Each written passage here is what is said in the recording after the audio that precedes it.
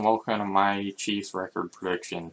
After this division, we only have one more left until the playoffs, so let's see how the Chiefs are going to be. Obviously, with Tyreek Hill leaving, they're not going to be as good as they were last year, but maybe they will. I haven't picked yet.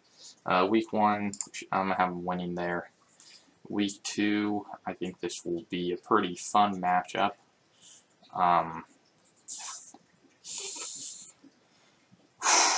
I think the Chargers have the more complete team, but the Chiefs are more experienced. That's why I'm going to take the Chiefs in week 2.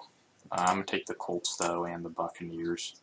Raiders, I think they're going to split with, but Monday Night Football, I like the Raiders. Bills, I'm going to take the Bills. 49ers, I think, are going to get revenge on them.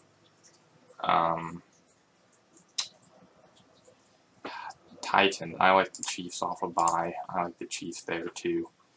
Chargers, that's right, the Chargers are in their division. I completely forgot. This is tough. Actually, wait, no, it's not. I took the Chiefs. I don't know why. I thought I took the Chargers there, and I was like, do I really think the Chargers are going to beat them twice? But no, I see them splitting. Rams, I'm going to have to take the Rams there.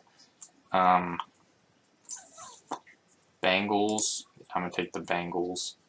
I think they're going to split with the Broncos, so I'm going to take the Broncos there. Should beat these two teams.